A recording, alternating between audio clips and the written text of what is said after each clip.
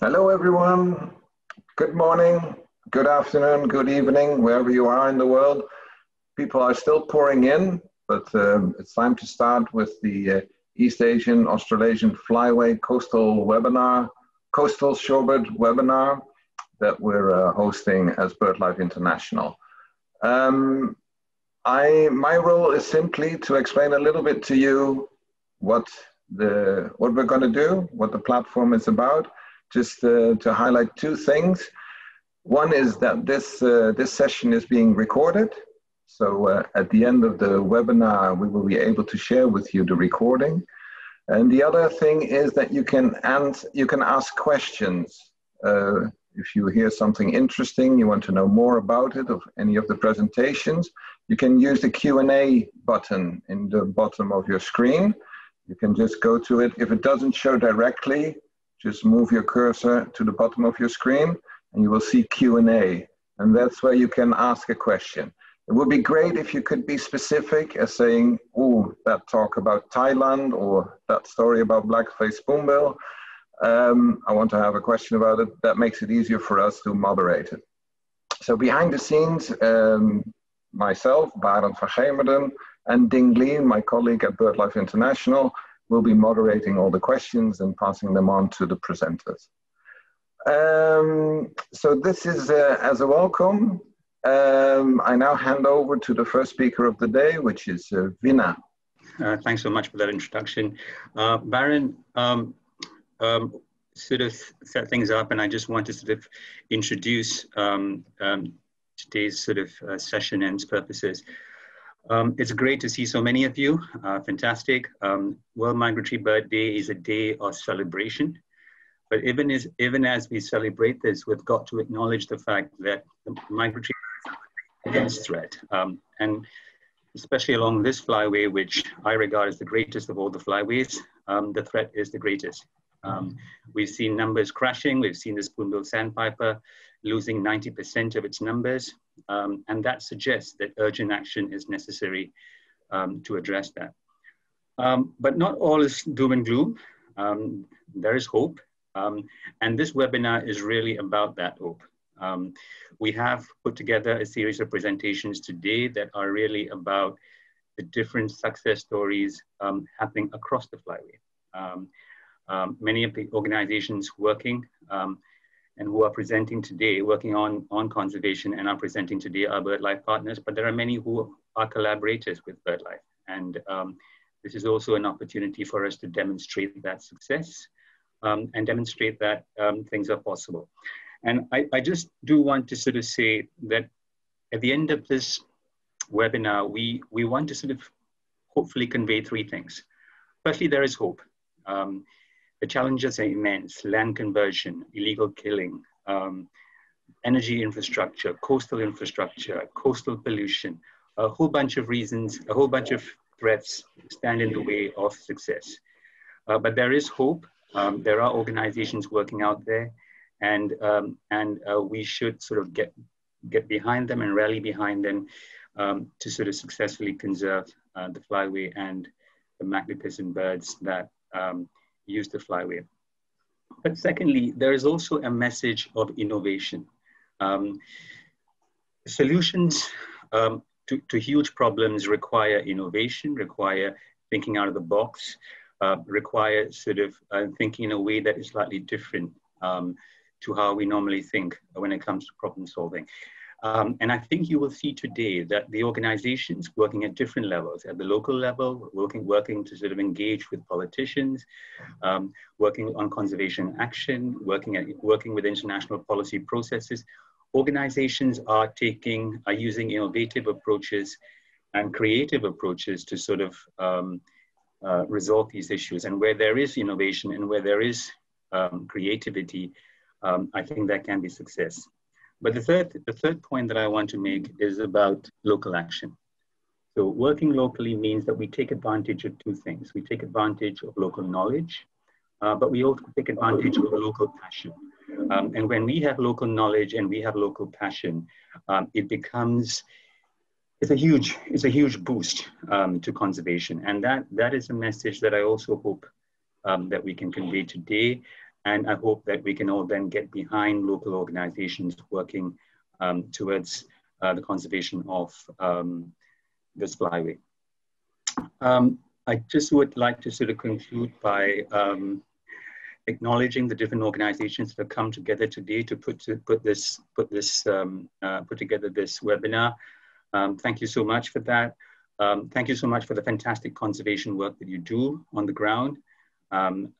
We would be nowhere without you. So you are the front line and we owe it to you to get behind you. And I also want to take this opportunity to thank the East Asian-Australasian Flyway Partnership. It's an absolute privilege to have you sort of sharing this platform with us. We are members of the Flyway Partnership, of course, but more importantly, you have been the work that you have been doing has been an inspiration for us, and it's been a real privilege to be working with you. Thank you for that support, and we look forward to working with you going forward. Finally, I would like to thank my two colleagues, Baron and Ding Lee.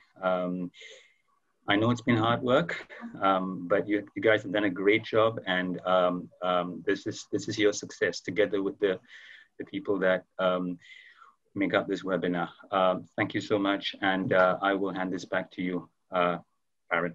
Thank you for the welcoming words, Vina. That was great. Yeah, I should have probably said that I'm Barend van Gemeren, and I'm the coordinator of BirdLife's Global Flyways program. So together with Ding Lee, from the end of the BirdLife Secretariat, we coordinate the work on migratory birds. Probably know Ding Lee much better. Okay, now moving on to the next presentation, a few welcoming word from Doug Watkins from the East Asian-Australasian Flyway Partnership. Over to you, Doug. Thank you very much. I work with the Secretariat for the East Asian-Australasian Flyway Partnership. We are very pleased to be here and have this webinar led by BirdLife. Our partnership is a voluntary partnership with 18 governments, 6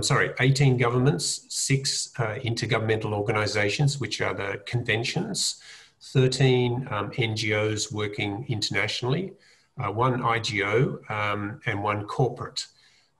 What the NGOs bring to the partnership is the enthusiasm, and also they bring a lot of the baseline information, the counting of birds and information about the sites that the birds use. So the NGO involvement in this partnership is fantastic. And this is a rather unique mechanism where NGO representatives and government representatives can sit at the same table and discuss issues as equals. And this mechanism is working very well. And now the partnership has a network of 147 sites across the flyway for the conservation of our migratory water birds. But we've still got a long way to go because there's more than 1,000 internationally important sites across the flyway. So much more to do, and NGOs and individual bird watchers can really contribute to this conservation effort by building knowledge about the sites. So please do join the full seminar. There's lots of very interesting talks today, and thank you very much for joining. Thank you, Doug. That's great. So now we're getting to the heart of the talks. The next presentation is by Sayam. He's from the Spoon-billed Sandpiper Task Force from the same East Asian-Australasian Flyway partnership as Doug. And he will tell us all about this beautiful and, yeah, probably the most enigmatic flagship shorebird you have in the East Asian-Australasian Flyway. And I'm really happy to have seen it in Bangkok last year. Sayam is he is here in person, so he's able to ask questions at the end of the thing, but because the internet connection is not so good, he has made a pre-recorded presentation. But do please ask questions. Sayam is there to answer. Hello, thank you for inviting me to talk about shorebird conservation and the problems they're facing and what we're doing to solve those in South Asia. Now, my name is Sayam Chowdhury and I work as an assistant coordinator of the Spoon-billed Sandpiper Task Force. And today I'll talk about what we are doing in Bangladesh on the Spoon-billed Sandpiper and their conservation. So the Spoon-billed Sandpiper is one of the most threatened birds in the world, and it's a very small bird, as small as a house sparrow, but it's more threatened than the tiger, with a global population of probably less than 200 breeding pairs. So it breeds in Far East Russia and travels down to Bangladesh and Myanmar through Korea and China and Japan to its main wintering grounds in Bangladesh and Myanmar. And when they're traveling, they face a wide variety of problems, intertidal habitat loss and degradation of those habitats is one of the key issues that we have faced, especially in the stopover sites. There you can see that in South Korea, in Suningam, there was an excellent site that used to be a very important stopover site for Spoon-billed sandpipers, but that area is now been reclaimed and it's entirely gone. One of the other problems that the Spoon-billed sandpipers and many other shorebirds face is hunting, especially in Bangladesh and Myanmar. And we believe that caused one of the major problems for Spoon-billed sandpipers. So you might wonder, why do they travel all the way from Russia to Bangladesh to spend their winter? The photograph, the map to the left is the answer to a question, because Bangladesh has one of the most largest delta in the world, that's Ganges Delta, which receives huge amount of sediments every year from the Himalayas, and that provides excellent habitat for Spoon-billed sandpiper where they can find food, what they like, and spend their winter. So before we started working in Bangladesh in 2009, there was a big number of wintering birds, in early 80s. And we still hold the largest single count record, which is 202 individuals in 1989 from Bangladesh. We still hold that record.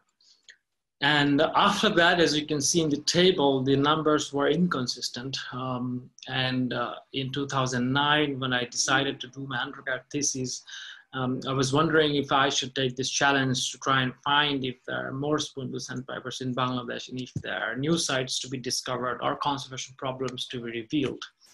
So in 2009, I received a small grant from the Explorers Club in order to carry out surveys throughout the Bangladesh coast. And we had identified Chowdhury Island as one of the main wintering sites. And Dharmarajah, which is part of Nijumdeep National Park, is also a stopover site. So while we were doing surveys on Chowdhury Island, monthly surveys, we encountered hunters. We found that the local people, some of the local community members were hunting shorebirds using noose traps and sometimes mist nets. And we had to do something to solve that problem. And we really needed to know who are these hunters and what kind of methods they're using, and if they're doing it regular basis or only in winter, and if they're professional and things like that. So we took some time to really work with the local community, understand their cultural values, and really understand if our intervention would actually solve this problem. So we identified a total of 53 hunters, and 30 of them were professional hunters who were using money through shorebird hunting, especially in winter months. And then some of them actually claimed that they had captured spoon-billed sandpipers, in 22 spoon-billed sandpipers in just one season. We don't really know if they actually had captured those birds, but even if they did a few birds, then that is a big problem that we needed to solve. And then we started our interventions. It took us some time, at least an entire year, to really find the alternative livelihood support they would want. So these are the options they picked on their own. We didn't give them any money. We bought them these things like fishing boat. Some of them took livestock. Some people were interested in tailoring shop and things like that. So the agreement was that they will obviously stop hunting. At the same time, they will protect the sites. They have to go to these sites anyway for their livelihood activities. So they will protect the site if someone comes from the outside and try and hunt those birds. And they would return a small percentage of their monthly income to the village conservation group. And that money will be later used for conservation campaign. I will talk about that in detail some other time, but here's a very brief explanation of what we did. So not only that, we were largely engaged with the local community through outreach and education events involving women, which is very important. And we did all of that in collaboration with the Forest Department and other local government agencies. So by doing these events, the local communities knew all of the hunters, and there was no way for the hunters to go back to the villages and try and sell birds. We also did a boat race, and that was really liked by the local people, and I think almost 5,000 local community members that participated in this huge event, which I think played a key role in raising our profile, our species profile on Shorebird Island. We also work closely with the Forest Department. Here you can see the Honorable Chief Conservator of Forest, who was in this event that took place on Shorebird Island, and they very kindly invited me to deliver a keynote speech. So, what is the impact of all these interventions that we did, and what is the science behind it? So we have been doing regular surveys on Shorebird Island since 2009. So it's been almost 11 years that we have been doing it.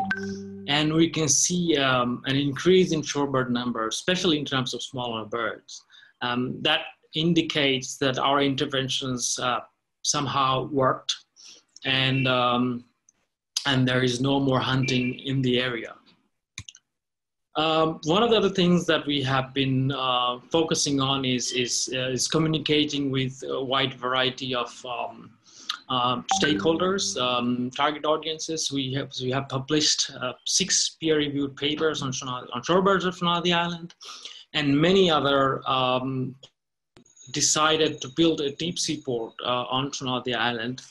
And recently they have formally and finally declared that they'll no longer build this port, which was probably a political decision. But we were very delighted to see that the government highlighted the importance of biodiversity of Shorebird Island, and especially birds. And we think all our campaign and papers and other activities had played a tiny role there. So we also do regular expeditions in different parts of the entire delta. We did this model to find new shorebird sites in Bangladesh coast, and we discovered a new site in 2015 and 16 with 48 spoon-billed sandpipers in a new island that nobody really knew about it before. And we put forward an application to designate the site as a Flyway network site through the Forest Department, and the Forest Department submitted that to the Flyway partnership, and it was declared as a Flyway network site in 2018. So if I zoom out and give you an overall picture of the spoon-billed sandpiper sites in Bangladesh, the Shonadi Island is legally protected as an ecological critical area, and now currently being considered as a marine reserve as well. We have solved the problem of hunting. At least 95% of the hunting has been mitigated. We have done a follow-up survey in 2016 to see if the hunters are going back to hunting or not. We found that almost all of them are quite happy with their current livelihood occupations. Some of them actually left Bangladesh and went to another country. The new site is now a Flyway network site, and hope that it will be a nationally protected area soon. And another site is the Nijum Deep, which is already a national park, and recently it was discovered as a marine reserve. Thank you very much. That's it. Thank you, Sayam. Excellent talk. And I see people clapping. A few great questions have already come in. So do keep them coming, everyone. Use the Q&A function to ask questions to Sayam. He is here with us today. Now moving on to the next presenter, that is Millie Formby. She's from BirdLife Australia. She is the founder of Wingthreads initiative, which is an exciting new way to engage new audiences for migratory shorebirds conservation. And she does some daring things, which we will now talk about. Over to you, Millie. Thank you, Baron and Dingley and the BirdLife International and the EAAFP as well for asking me to speak this evening. My name is Millie Formby. I'm co-author and illustrator of the non-fiction children's book, Shorebirds Are Awesome. And I'm also a zoologist and a pilot, and I'm speaking to you today about engaging new audiences with migratory shorebirds through storytelling and adventure. So environmental messaging often uses doom and gloom stories to motivate us to act. But how are we supposed to stay engaged with difficult issues long term without feeling hopeless and burnt out? That question led me to create Wingthreads. I love birds, especially migratory shorebirds. These creatures call many places home as they travel up to 25,000 kilometres on migration from Australia to Siberia and back again every year. They're also the most endangered birds in the world because of habitat loss, hunting, climate change, and other human activities at key stopover sites along their migration path known as the East Asian-Australasian Flyway. Back in 2016, I was struck by an idea to follow our shorebirds on migration from Australia to Siberia. What if I could inspire people by doing the very thing shorebirds excel at, flying? At the time, I'd never even flown a plane before, so I learned to fly a microlight.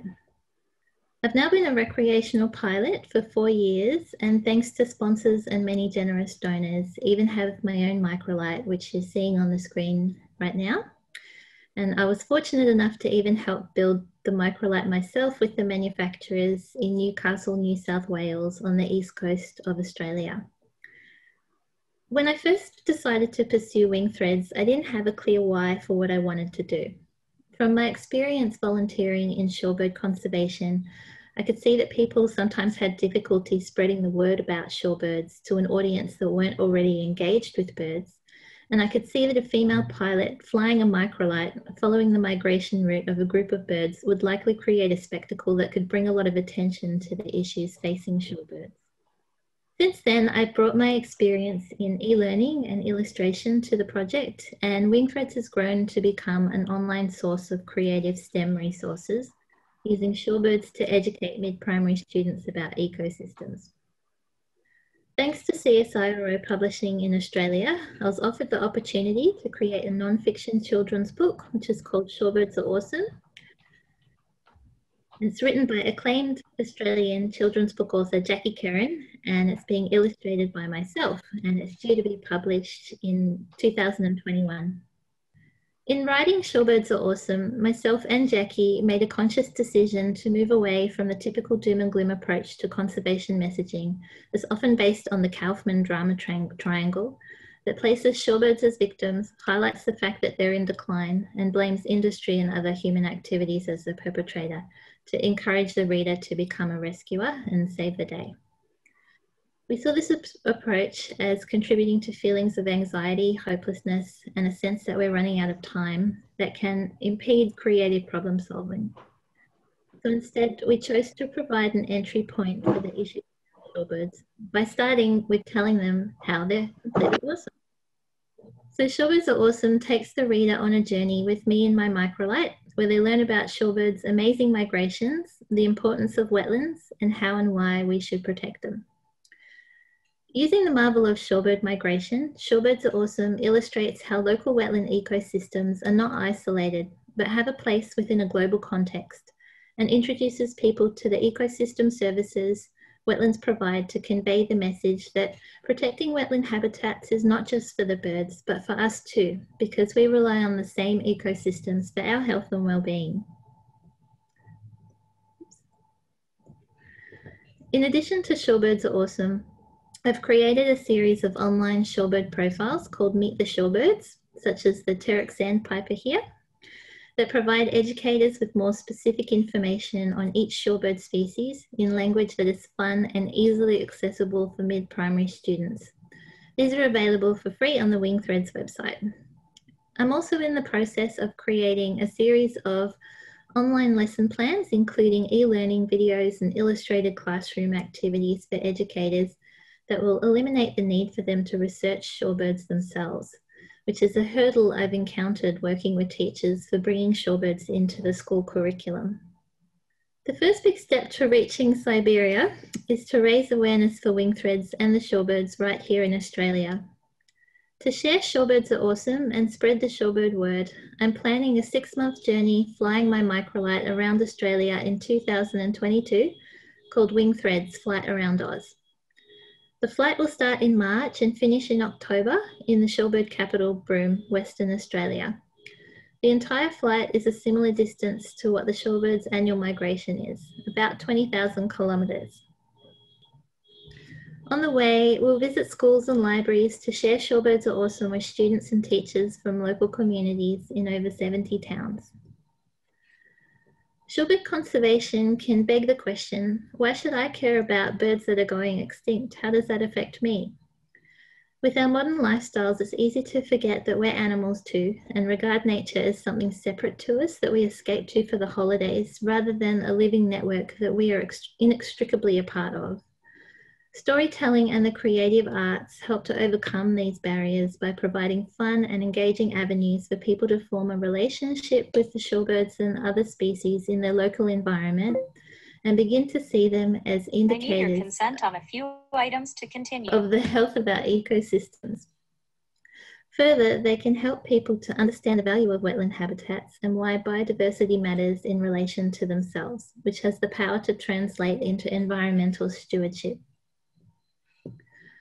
While not everyone cares about shorebirds, most people are inspired by adventure and love funny cartoons. In this way, the Shorebirds Are Awesome children's book and Wingthreads Flight Around Oz adventure are both vehicles with the potential to engage a wide audience unfamiliar with shorebirds, both young and old. Threats like species extinction, climate change, and plastic pollution are real. So it's vitally important that we frame these issues in ways that engage and empower everyone to bring about real change for our future, especially young people. Through these creative pursuits that bring together my passions in life, birds, flying, and drawing, it's my dream that one day shorebirds like the redneck stint and Bartail godwit will become as well known as the panda, orangutan, and blue whale, and deemed as worthy of protection. Thank you. Thank you, Millie. That was absolutely marvelous. And thank you for being so courageous and finding new creative way to reach audiences. That's really hard moving. Thank you for that. Please, everyone, if you have questions for Millie, don't forget to put them in the Q&A and she will try to answer them. Okay, we're moving to the next one, which will be a talk by Yat-tung from the Hong Kong Birdwatching Society. He will be talking about the black-faced spoonbill. Go ahead, Yat-tung. Thank you very much. Okay, first of all, thank you very much for BirdLife's invitation for this webinar. I think it is a very meaningful and very useful function and events for us to promote the conservation in the day for the days of the World Migratory Bird Days. So I'd like to share our experience about the black-faced spoonbill conservation to all of you. So you may be interested, you may be curious to know why I talk about black-faced spoonbill in this webinar. I need to tell you that shorebirds is facing very high risk now, but so do the black-faced spoonbill. It is because they share the same habitat. Therefore, their behavior, the spoonbill and the shorebird, would have a very similar life history, behavior for the same habitat because they need mudflat. So you may interest to know what are the difference for them. From this picture, you see spoonbill is in white color. That is very different from the other shorebirds. And then I would like to just tell you one thing, very simple difference between the spoonbill and the shorebirds. Shorebirds just need to feed the items in the mud with wading through the mudflat. Spoonbill actually need to feed the fish in the water column on the mudflat during the tides a little bit higher. So they live in the same area. They have very similar thing. They just have a very little difference on the feeding time. So spoonbill need a little bit on high water. Shorebird just need to feed in the low water. And of course, you can see, you can imagine the size of the spoonbills are different. Is different from the size of the shorebirds because the spoonbill is up to about 70 centimeters of the body length. Take an example of a spoon-billed sandpiper, which is just about 15 centimeters. So the size is they have the size different, but they behave actually. I would say the behavior of the spoonbill is very much like the shorebirds. So first of all, I'll tell you some background story. In the late 1980s, the Hong Kong Birdwatching Society ring the first alarm for the black-faced spoonbill because when our senior members, they collect the information about the black-faced spoonbill, they find the number is very low. They just find about fewer than 300 birds. So on that time, we already think, oh, would it be a problem for these birds? Then after some other literature searching, literature review, we still find the spoonbill, the black-faced spoonbill, cannot have very high number. By that time, the black-faced spoonbill was already listed, classified as a critically endangered. Apart from this low number, we actually know nothing about the black-faced spoonbill. Therefore, the people start to make a very serious concern about the risk of the spoonbill for the extinction. I just say it. When we have very low information, so we very few information. So people on that time already suggest we need to do more survey to find out how many birds, how many black-faced spoonbill in the world. The survey has started in 1993 after for several years of the census. They want to they revise it. They want to do it with a better result, with a better effort. So after that, in 1997, they start the first synchronized census in January. By that census, they want to know how many black-faced spoonbill actually could be found in the world. So we think, then on that time, we think that is successful. That was successful because we could find the number of the black-faced spoonbill, we could find the distribution of the black-faced spoonbill, and then we can link up the people together. So after all the good result, good effort, the event, the census can, actually becomes an annual event for the black-faced spoonbill conservation work. just show you this picture about the census in this year. So we have the census in January this year, and by this, and this is the situation on how we do it, the count in Micro. So we need people to help us to do the counting, and then we look for the birds, and then we count the birds. And we actually could get the volunteers from many places in around the Southeast, around the East Asia. So up to in this census, we could have up to over 120 service sites and more than 200 volunteers could help us to do the census. And we also find that during our census, we could find more and more spoonbill over the years. So after more than 20 years of the census, we also find the number is increasing. From late 1990s, we just have fewer than 1,000 birds. And then in the before the 2010, and then we already reached the 2,000 level.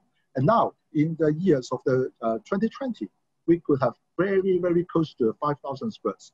So we believe all this kind of, with this increasing number, different kinds of the conservation effort actually could get a very successful meaning and the result for us to protect the spoonbill. And I need to tell you one thing which is very important for us is to get more people involved, get more people engaged to the whole story of the black-faced spoonbill. One of the major work we do, I think it is very useful, is to have the recruitment of the surveyors to do the black-faced spoonbill census. So first, we could also train them to do the survey. We make sure the quality of the data, and then when they could come with us, and then we have a more manpower to do the simple census. And then after that, after we have the result, we can tell the story to the other people. Engagement is a very important part for the whole census and also for the black-faced spoonbill conservation stories. After we engage the people, we also need to share the result about them. So for all the surveyor, for all the regional coordinator, I must share the report for them. This is very important work because they think they have the ownership of the program. When I have the data, I share with them, and then they can speak to their people in with their own language. This is they reflect it to me. They think it is a very good way to promote species conservation. Of course, when we have a chance, we could definitely promote a scientific paper for that because it is the way to show the professionalism of our work. And it is very important for the higher level communication as well. So it takes a long time. It takes a long time to have some achievement for the black-faced spoonbill. From here, you could see some milestones. So from we start the discussion in the BirdLife meeting in 1994 up to now, in the year 2020, we're still working on the black-faced spoonbill. Though it has a very high increase of the number, we still think the black-faced spoonbill can still have some threats because the mudflat is still facing a very serious problem all around this East Asia, Australasian region.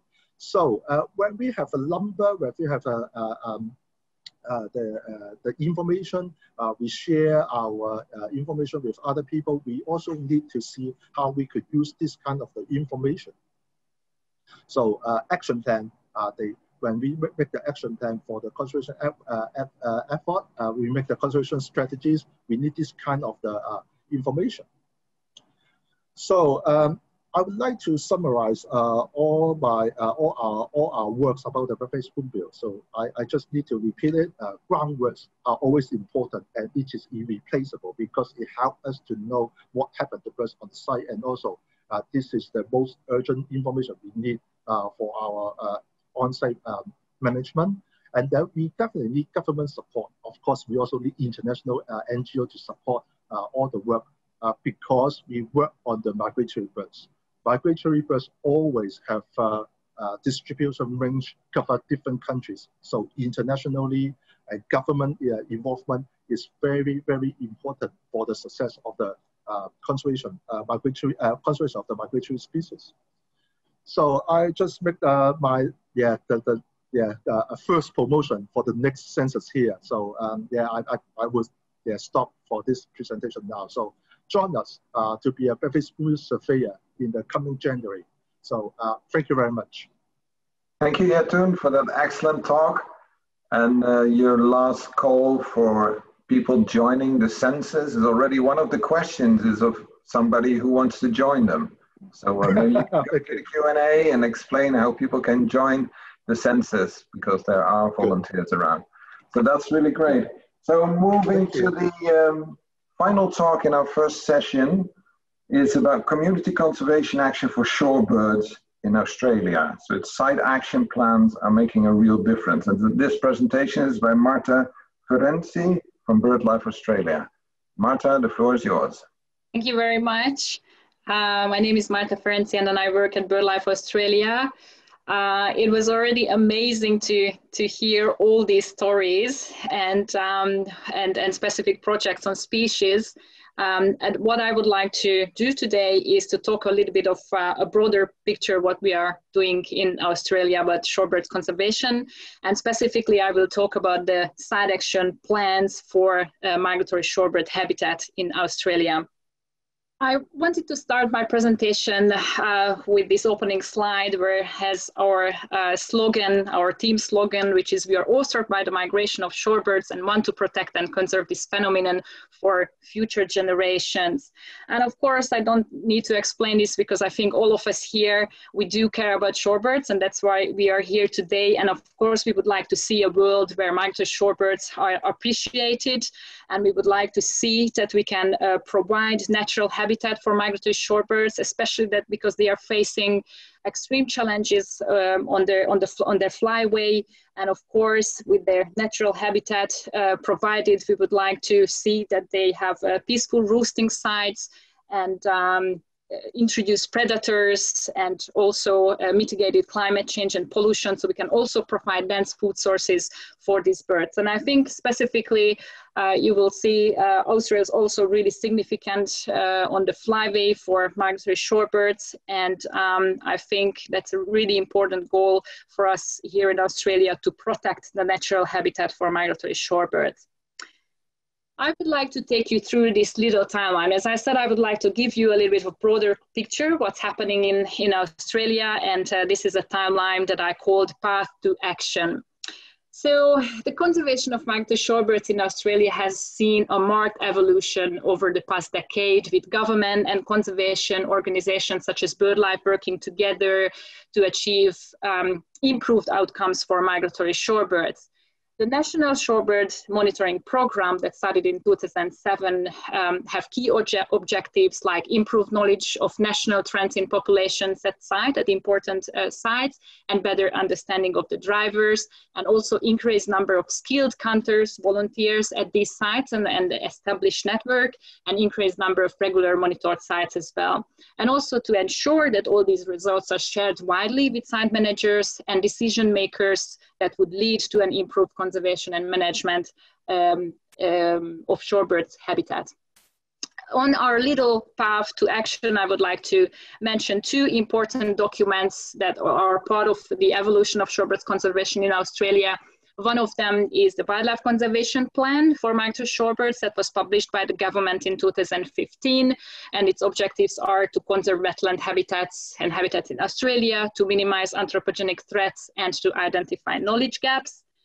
And the next document that I'm going to mention is the Migratory Shorebird Conservation Action Plan that addresses key threats in close alignment with the Australian government's Wildlife Conservation Plan, and it provides strategic approach. So the Migratory Shorebird Program, where are we on timeline right now? Currently, we coordinate specific projects to meet the objectives in the WCP and the MSCAP. And part of this process, the creating accessible knowledge for research, stakeholders, and decision makers are really important. And we arrive now at the Director of Important Migratory Shorebird Habitat, which is another really important document that's hopefully going to be published by the end of the year, that has all the sites listed in Australia based on their international and national criteria using significance thresholds. So I wanted to show you this map where we have all the internationally and nationally important sites listed. So this map is from the directory. We have 151 internationally important sites and 282 nationally important sites. As you can see, all around Australia, there is quite a lot of significant sites for migratory shorebirds. So it's really important that we focus on conserving this habitat for these birds. So if we're gonna go back to this little timeline, we're gonna arrive at the topic of my today's talk, which is the site action plans for important migratory shorebird habitat. So what are these site action plans? So these site action plans gonna target the key sites, some of these key sites and their communities. And they identify threats and key management needs specifically for this site. And then they also gather all the existing management plans, and we are trying to fine-tune these management plans and of course add also what we learned about these sites. And it's all happening through a local stakeholders process that we have been doing in the last few months as well, that unfortunately all had to happen online. The really important part of the site action plan is the objectives, strategies and actions section, which lists all the fast-track high-impact actions that we would like to be implemented at each of these sites. And the goal is, the last point is really important, that we would like to see an established long-term, sustainable and local ownership of these communities of their site, of the important shorebird habitat. So on this little graph, I would like to show you what is the process of the site action planning for this habitat. So first is the assessment. I already mentioned this. So we're gonna target these key sites that are listed in the directory, which are either nationally or internationally important. Of course, we've got quite a lot of international sites that we know there's international numbers of migratory shorebirds present, but there may not be threats present. Maybe there's a very remote site, so there is no human disturbance, reasonably doing okay. So we also have a look at the threats and we assess the threats and select the sites there. And of course, we also have to pick sites where we have funding for. So I just put an example here. This is the Coorong National Park in South Australia, where we develop a site action plan, which is very, very important sites for several migratory shorebirds. The next step in our site action planning is the engagement. So it's really, really important. I think some of you already mentioned in your talks before that engaging with the locals, with the stakeholders, that's really crucial in these conservation actions. And part of these local workshops, we invite the local farmers, catchment authorities, rangers, the researchers who work in the area, the farmers, so everyone who is involved in managing the site. And then after that, we probably have going through all the management plans, talking to all the locals, we get to the really important part of the site action planning, which is the implementation.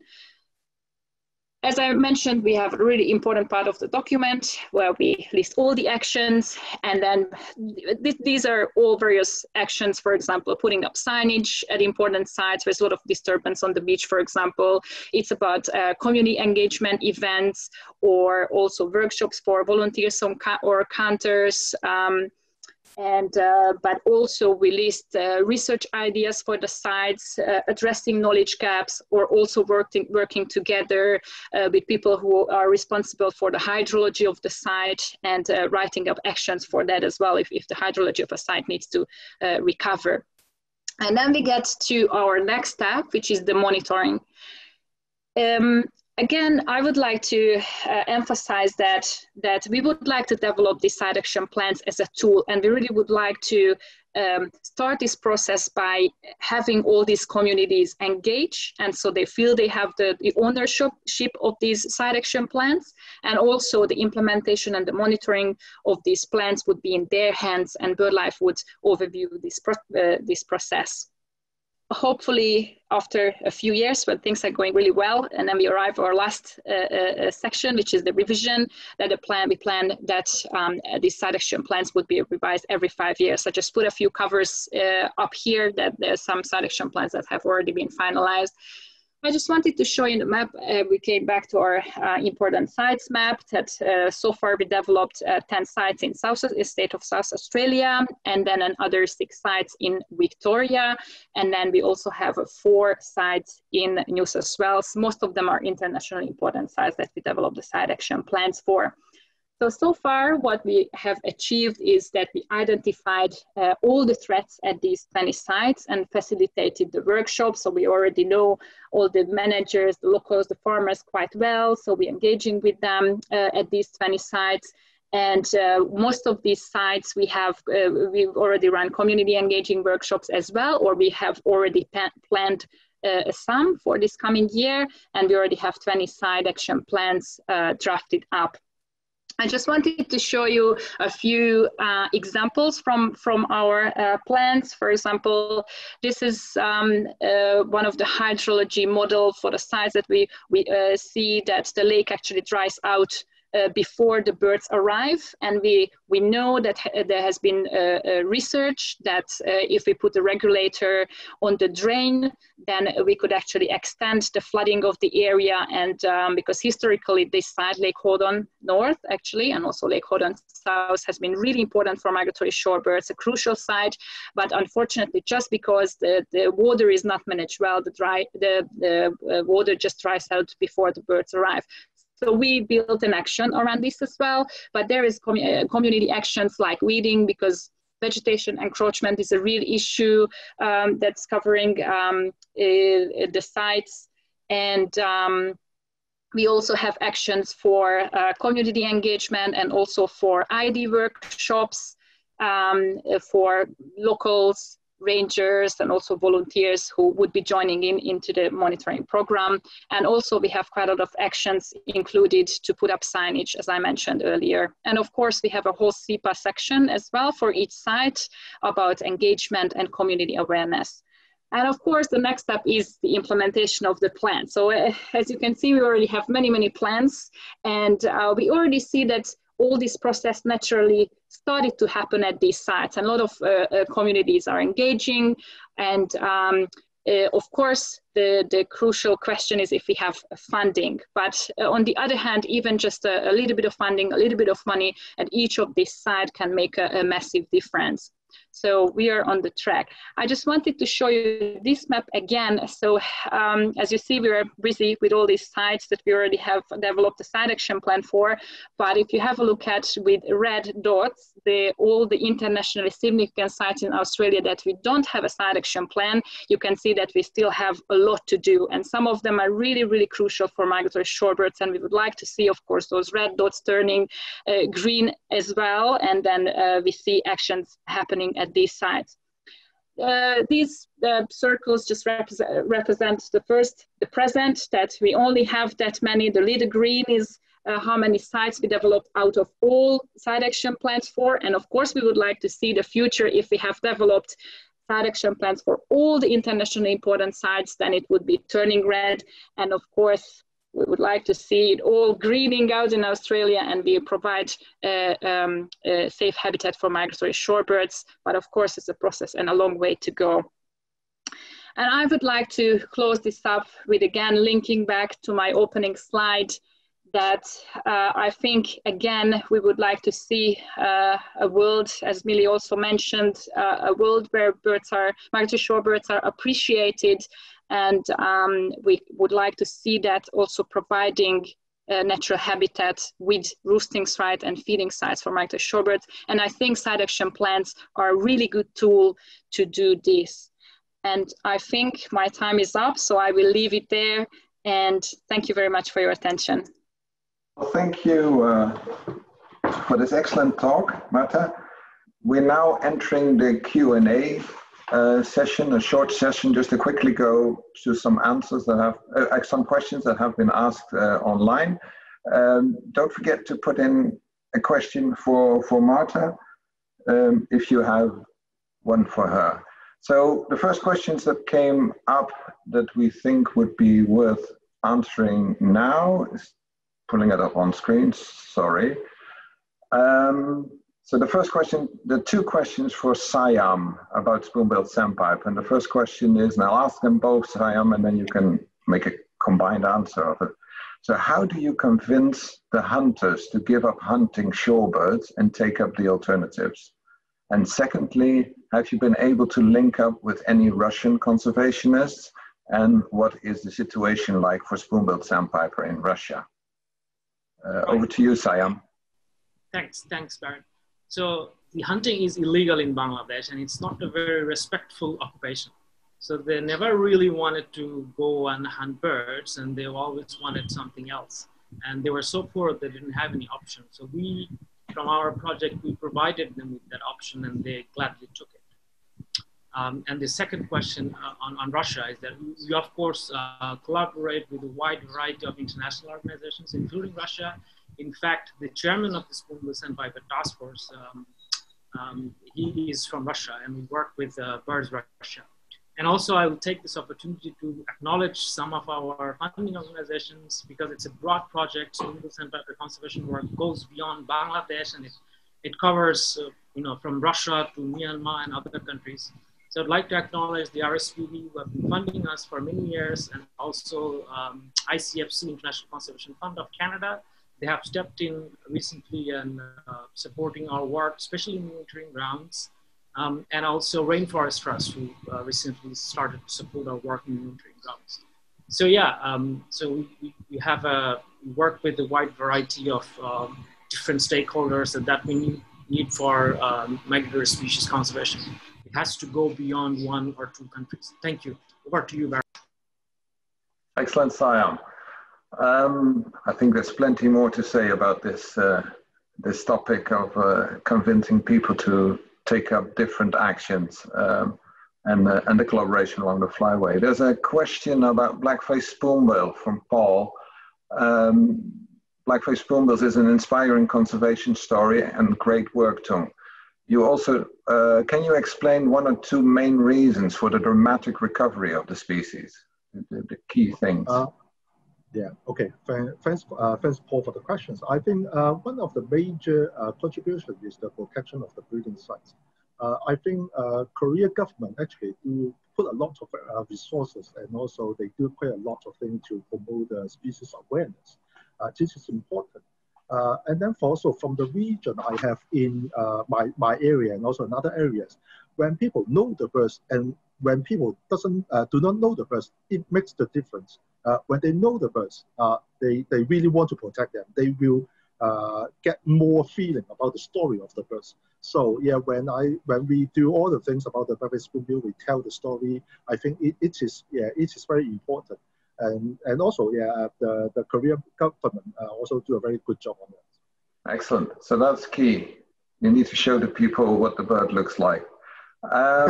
Okay, so I was sort of expecting a lot of questions for Millie. Just one question I have for her is, isn't it so scary to be up there being like a bird, and you've only been flying for so shortly, and you're taking these long travels. So just perhaps the question is, can you assure me that it's safe and you will get back on the ground safely, just as you hope the birds will do?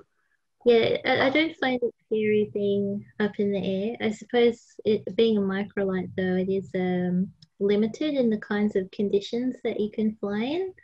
So yeah, I don't go up if it's more than a 15-knot wind. And if it's more than 10 knots on crosswind for landing.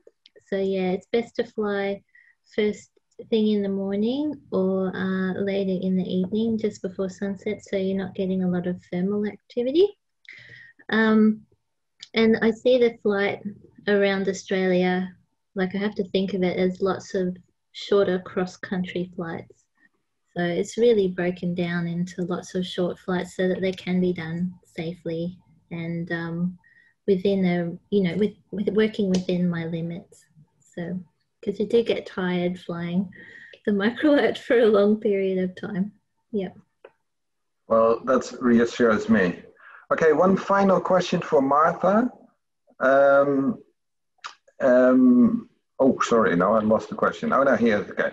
So there's a question as how beneficial it is currently with the pandemic for the birds that are dependent on beaches, with so fewer people being on those beaches. Do you see Is that an improvement for the birds?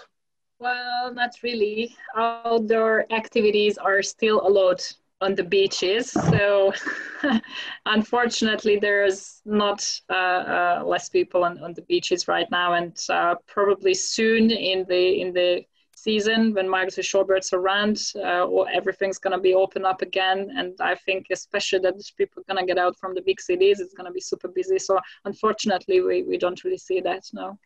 Okay, that's okay. Okay, there are further questions also for Marta on the Q&A. I propose that Marta have a look at that. Some are fairly technical and I think they're better answered in writing.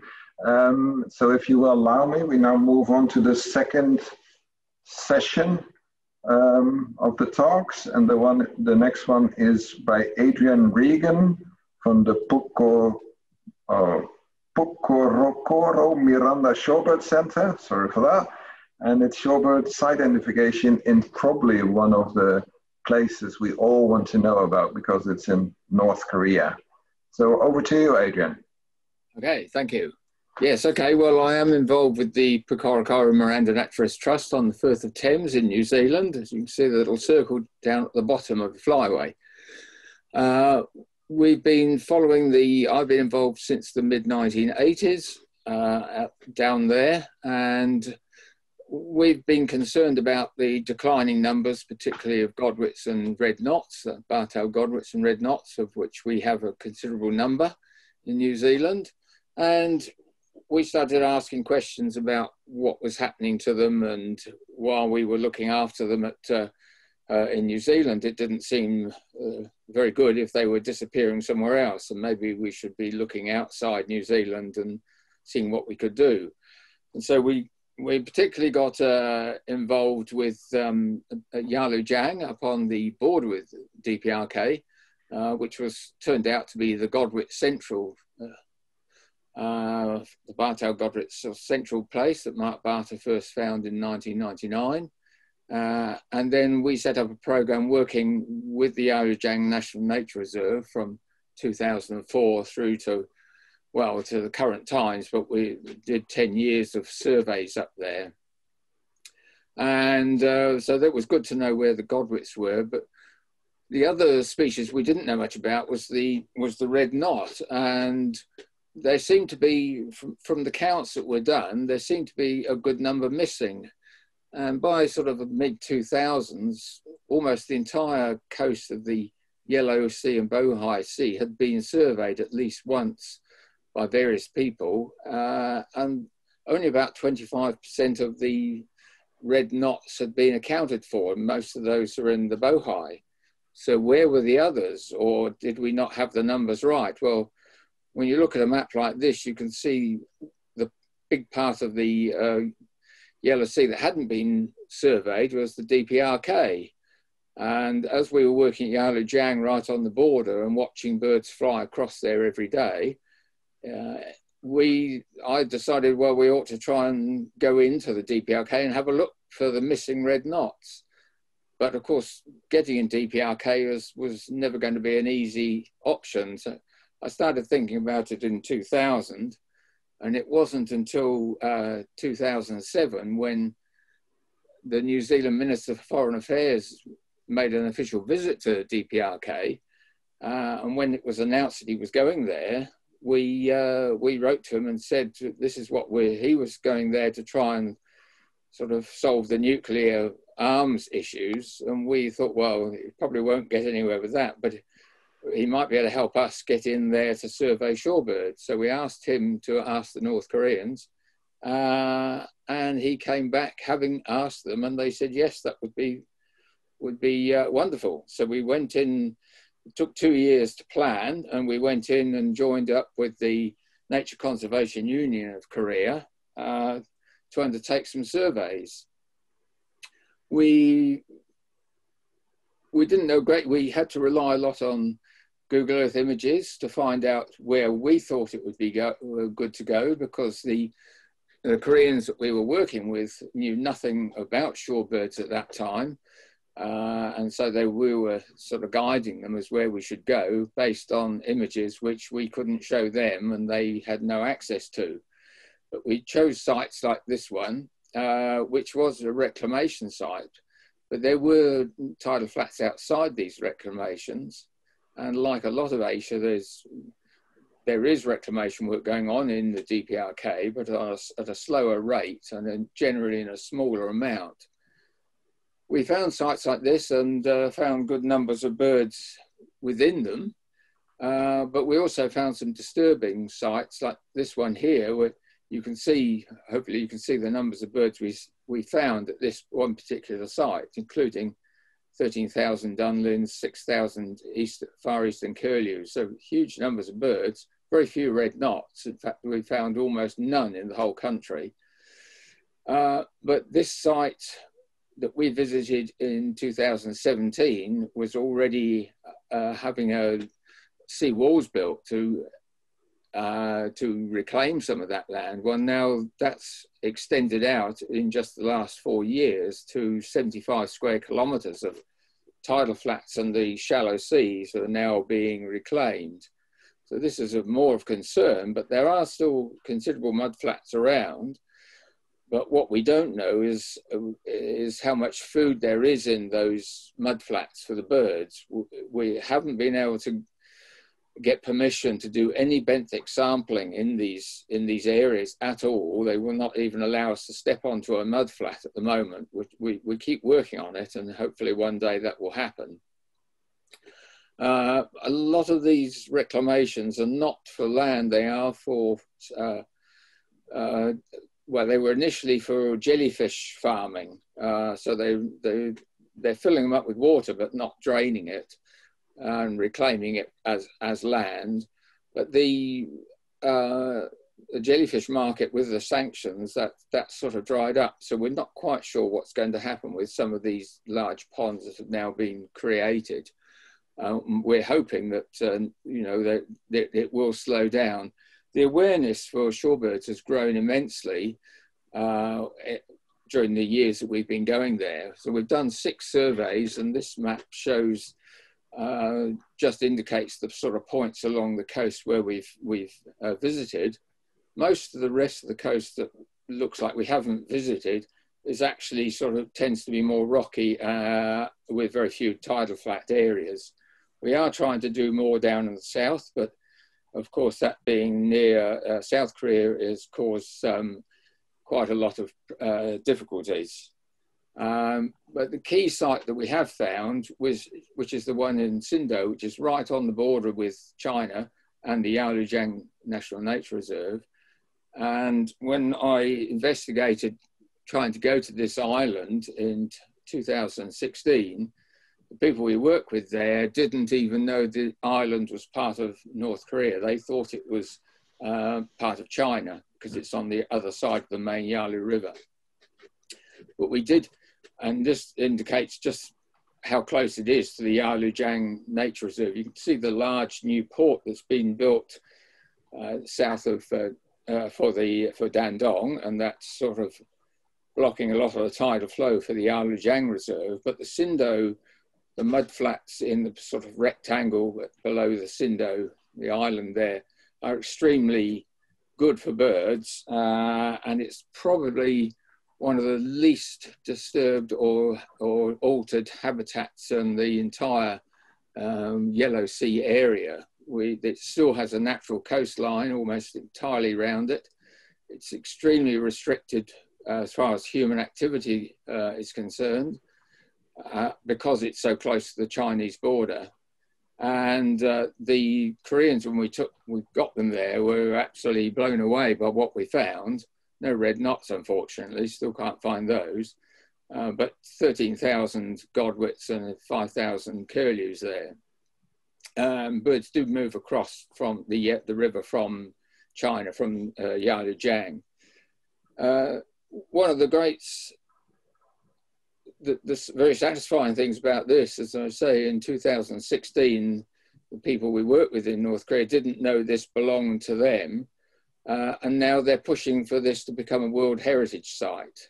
And it certainly deserves to be. It is, I think, without doubt, the finest piece of coastal wetland still in the Yellow Sea, huge natural reed beds, vast mud flats. The tide, there is a sea wall, but it's a long way inland, and even on big tides it barely reaches that.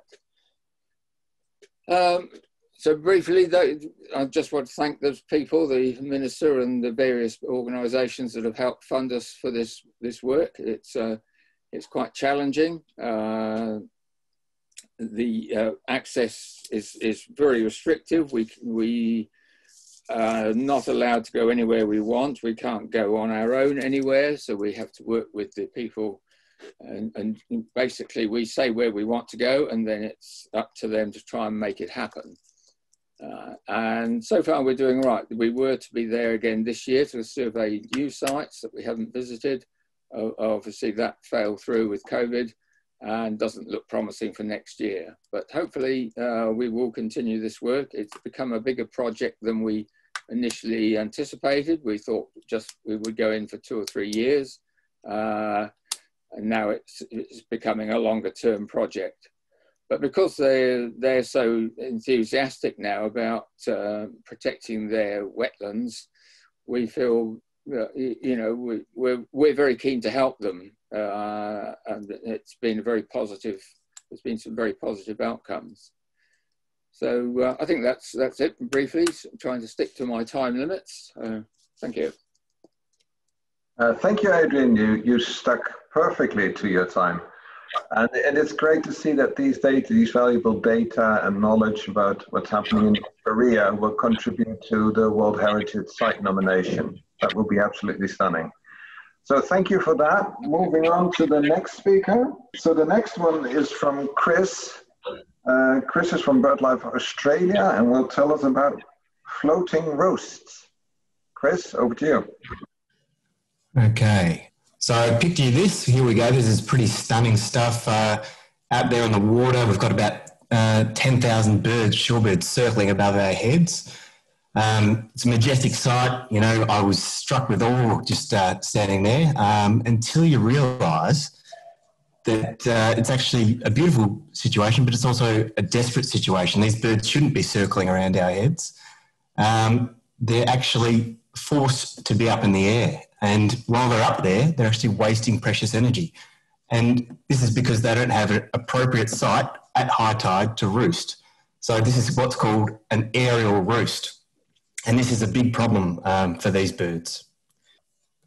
So for those of you who don't know just a bit of background on the basics of ecology for shorebirds. So shorebirds need a few things, all right? So they just need somewhere that they can feed, and this is dictated by the tide. So when the tide's down, these big, beautiful mud flats in coastal areas are exposed, and they can spread out, and you can have hundreds of thousands of shorebirds in a stretch of coastline feeding very happily on the mud.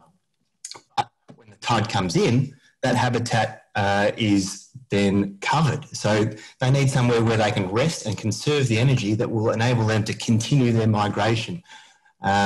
So they're normally sand dunes or sand spits, areas that are beyond the tide. But when you build beyond the tide, this jetty sticking out here, as Adrian was just mentioning, when we have reclamation areas, these roosting areas become very few and far between. And when you're talking about flocks of 10,000 birds, they need more capacity than just a small amount, the small amount that's left. This is what I'm going to talk about today, some novel approaches and interventions which we're trialling mostly to mitigate some of the threats to roosting sites in the Yellow Sea, and particularly in South Korea. So this is the site which we're working on, and this is part of a larger project called the Conserving Birds of Kum Estuary project, and we're working in Sochon County, which is just north of the infamous Simon Kum in the mid-west coast of South Korea. And we're working with a lot of great partners, including BirdLife International Asia. Now this site, as you can see, stunning mudflats, still relatively pristine. And it's now that Simon Kum has fallen in its ranks, this is the most significant site for shorebirds in all of South Korea. So it has, during peak migration time, you might get 170,000 shorebirds filtering through over the space of a couple of months. Certainly one of the most significant sites in the Yellow Sea for a couple of species which are important to Australians because they're listed as critically endangered, the great knot and the eastern curlew. Also very significant for Spoon-billed Sandpiper and, as we heard about earlier today, black-faced spoonbill. And not only is it a Ramsar site and an IBA, but similarly to, we just heard from Adrian, the Kumestri and Junghung Coast, Sochon County, looking to have these nominated as a UNESCO World Heritage Site, not only because of the biodiversity, but because of the historic fishing villages and practices which they still undertake in the areas. So we went over there looking to see what we could do, contribute to the ongoing conservation that the Koreans are already doing there. So we did a quick analysis, quick risk assessment and opportunities to how we can contribute. And so we looked around at all the known roosting areas north of Simon Kum on the Kum Estuary and Junghung Coast. And of the 9 main roosts, 6 of the 7 main roosts are not available at 54% of the high tide. So half of the time when the high tide reaches its peak, all of these sites with the X's on them aren't actually available for shorebirds. So they've got to find other sites to go to. And, you know, they might include sea walls, rocky coasts. You can see up in the top right there, they're in a shrimp pond. The bottom there, they're actually roosting on a dredge pipe, which was responsible for ruining their habitat in the first place. So quite ironic. We thought, how can we turn this around? Normally in Australia, what we can do is we can find some retreat habitat, or we can work to with local land managers to restore roosts, or even build terraformed artificial roosts out of locally sourced materials. But that wasn't an option in Korea. We had to think outside the box a bit. Now, I remembered a photo that a mate of mine had taken in Merimbula, which is in New South Wales in Australia, at an oyster farm. And here's the photo. And this is an eastern curlew, which is standing on an oyster bag. So these are aquaculture bags. There's oysters inside there. The floats keep it afloat, so it rises and lowers with the tide, and the oysters grow at an amazing rate. It's a new form of aquaculture that was developed in Australia. And I thought, geez, could we make floating islands out of these so you can put them anywhere and perhaps move them around to near the feeding areas? I jumped in the car, took some nice dry white wine and went and met the oyster farmers, and it turned out that they were keen to show me all the birds that were roosting on their oyster farms. And this could be a great option, I thought. So they're consistent throughout the tide. They go up and down with the tide. So they're always available. Even at the highest tides, they'll float right up the top, unlike a lot of the natural roosts, which will go underwater with spring tides. They're immune to terrestrial predators. They don't get vegetation growing them. And they're cheap and very easy to move and install. And very importantly, they're low impact on the surrounding ecosystem. So they won't have, terrible outcomes on intertidal areas. So before we went to Korea and brought them this crazy idea, we thought we'd better try it in our own backyard. So we tried it at a couple of Ramsar sites in Victoria. So that's the Western Port Phillip Bay and the Hunter Estuary in New South Wales. And we got good proof of concept. So here you can see some sharp-tailed sandpipers, a lot of waterfowl, herons, and we even got some threatened terns, fairy terns roosting on them.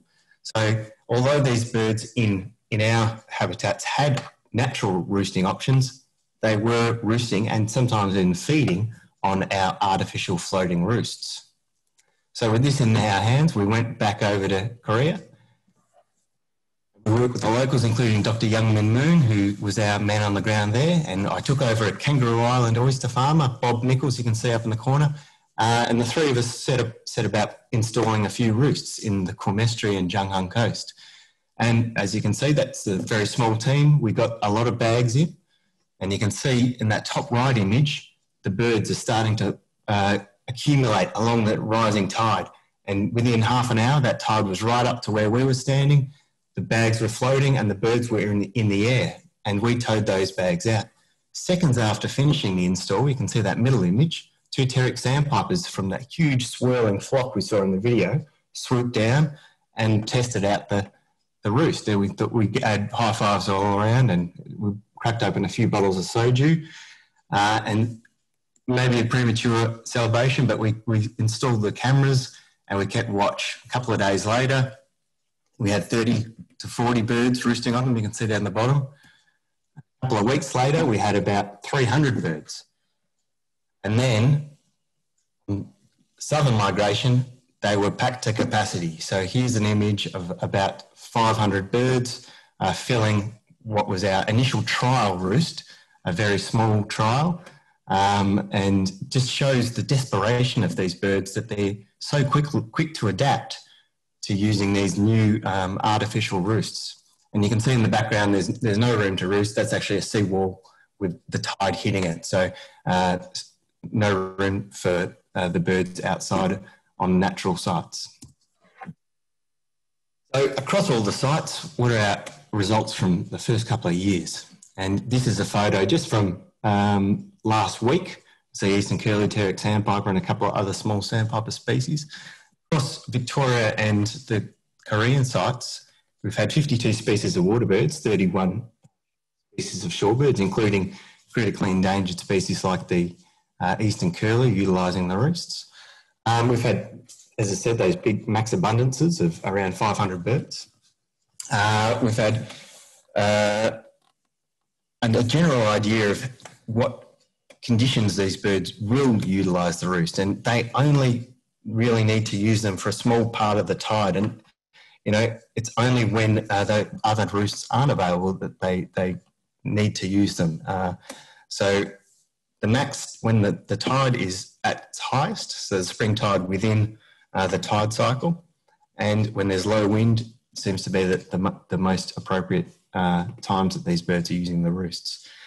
And they've created their own ecosystems within them. So within the bag, we've still put not growing oysters like they do in the aquaculture industry, but empty shells, mussels and oyster shells and scallop shells.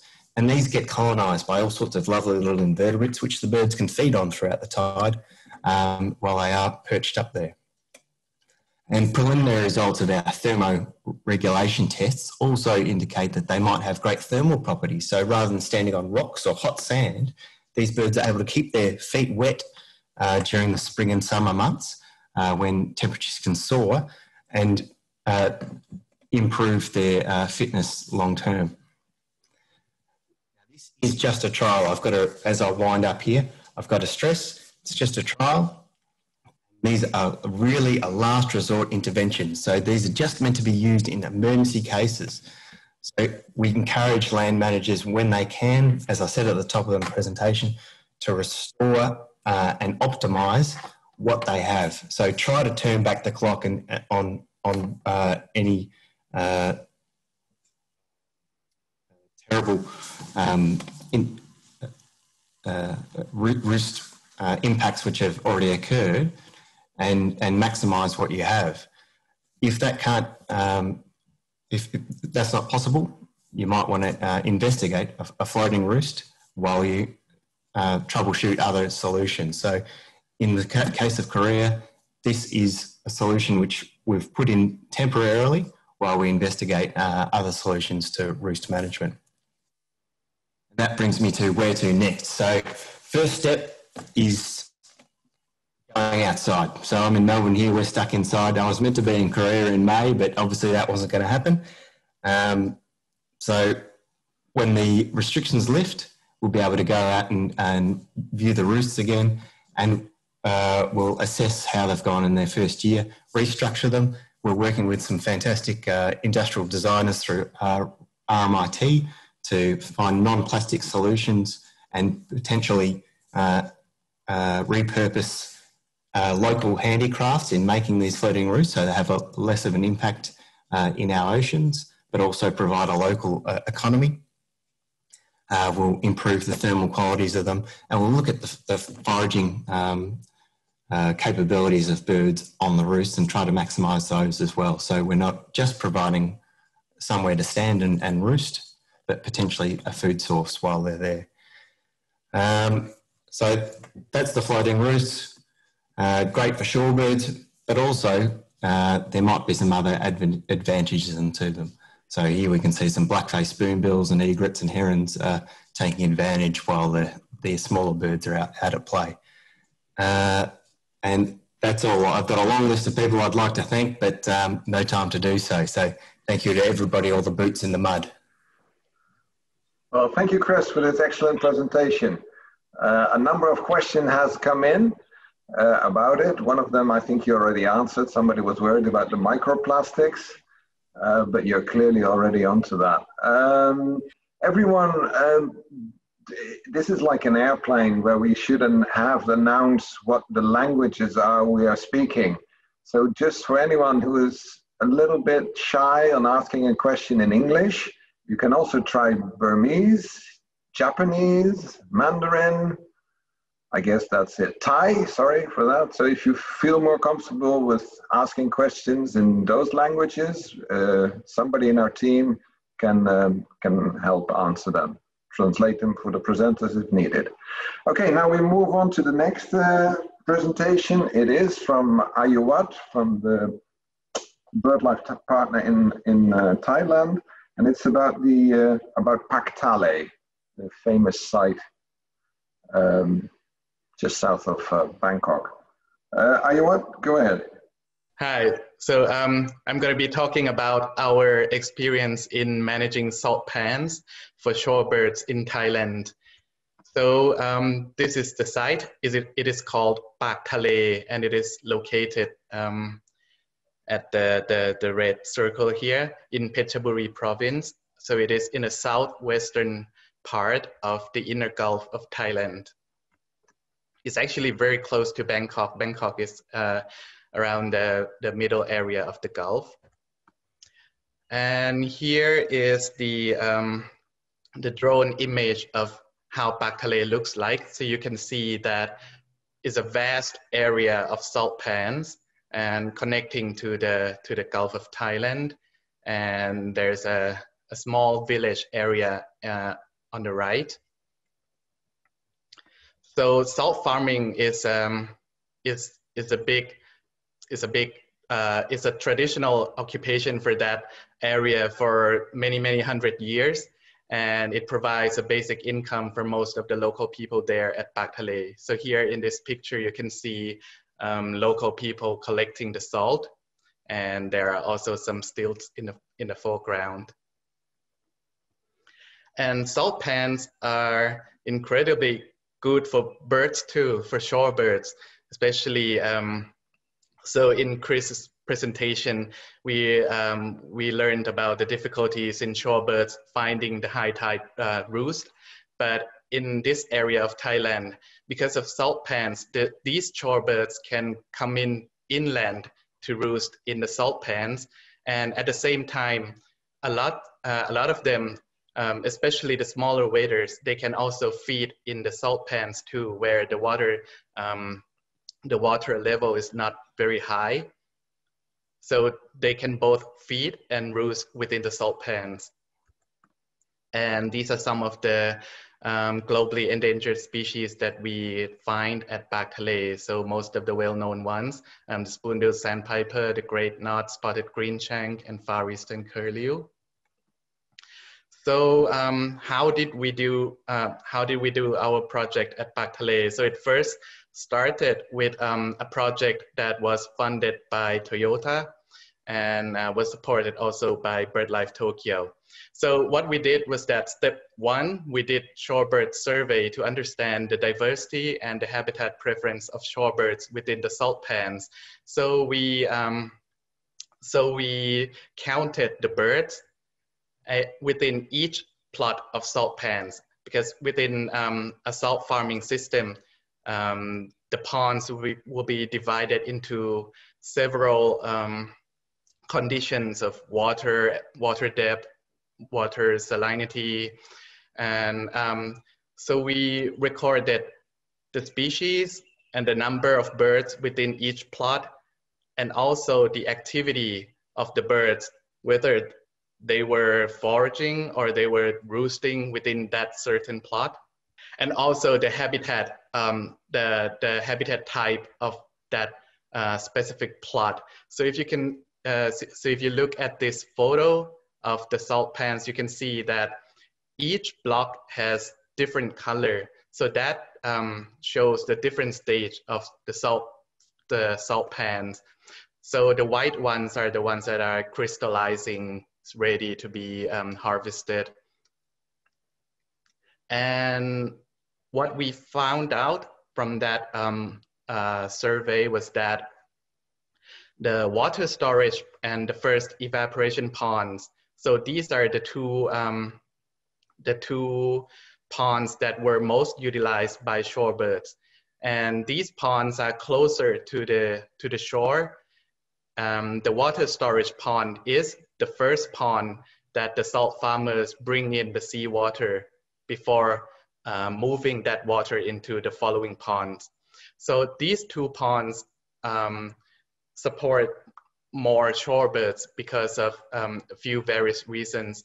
Number one, they have lower salinity, so closer to the the sea level, and so that means these ponds can support more benthic fauna. So the shorebirds can also feed within these two stages of ponds. And the crystallizing ponds, while the crystallizing ponds can only mostly serve for roosting shorebirds because of the really high salinity. And larger waders, they mostly use the salt pans just for roosting and fly out to the mudflats to feed. And for the spoon-billed sandpiper, which is our main focus for the project. So the spoon-billed sandpiper, because it is a small bird, so it prefers to forage in the ponds where the water level is very shallow. So it's mostly less than 10 centimeter depth. And then after we understand the habitat preference, we had a chance to manage the habitat to test our predictions on how to attract more shorebirds. And thanks to the Department of Marine and Coastal Resources, we were able to manage a land of about 24 hectares at Pak Thale, which is owned by the department. So what we did was that that area used to be salt pans too, but that area was abandoned. So the water was left to dry out, and you can see from the upper photo on the left side that the land became whitish because of the salt. So what we did was that we let the seawater in, and we let the tide come in, and for the ponds that really had very high salinity, we let the water sit in that pond for a long while to kind of reduce the salinity in that pond. And after a few months, that area of abandoned salt pan became some sort of semi-natural mudflat further inland. And we also did the monitoring of benthic fauna within this area as well, with the help from students from Chulalongkorn University. So we collected the mud sample in each pond, along with monitoring the changes in number of species and number of birds that are that were using those ponds. And we found quite a wide variety of benthic fauna within that ponds. And and both the variety and the abundance of these invertebrates increased really quickly after we letting the seawater in, and after the area became semi-natural mudflat. We could see that there were a lot more birds using that area. So this is the result of our bird monitoring. So you can see that we started the habitat management sometime around August. And then after that, because we targeted the spoon-billed sandpiper, so we try to control the water level to be shallow and supportive of smaller waders. So you can see that we got higher number of, for example, red-necked stins and broad-billed sandpiper later towards the end of the migration, which is a few months after we started the habitat management. And also the spoon-billed sandpiper. For Thailand, the maximum number that we have each winter would be around 10 birds. And we had 5 birds within that, that area in that winter. And here are some of the photos that I took from that area. So after the number of benthic fauna increased, after we had more crabs, when the crabs grew larger, we could see that we could attract larger birds into that area too. For example, the Chinese egret, which is one of the globally threatened birds within the EAAFP, within the EAAF. I mean, yeah, so we could see that a few months after we letting the seawater in and the crabs became larger, then we could see the Chinese egrets using this area more regularly. And also the Nordman's green shank or the spotted green shank as well, which feeds mainly on crabs. We could see that the green shanks also came in and feed within that area, which is probably the first time ever that we record the spotted green shank feeding inland, not on the mudflat. So what we are planning to do is that since last year, with the support from the Rainforest Trust and also public crowdfunding, both in Thailand and internationally, BCST was able to, we were able to acquire a piece of land, which is about 8 hectares at Pak Thale, and we established it as Pak Thale Nature Reserve. So we plan to duplicate this process of managing shorebirds habitat within this nature reserve. But right now we are still in the process of preparing the reserve. So you can see that here's a picture of on the lower side, on the lower right side of the screen, you can see that we are building bird watching hide, and you can see big pipes. So we use these pipes to create an underground pipeline system under the nature reserve, which will enable us to share the seawater within the reserve and also with the surrounding salt pans. So the salt farmers can also benefit from the water within the reserve too. And this is what the hide will look like once it's finished.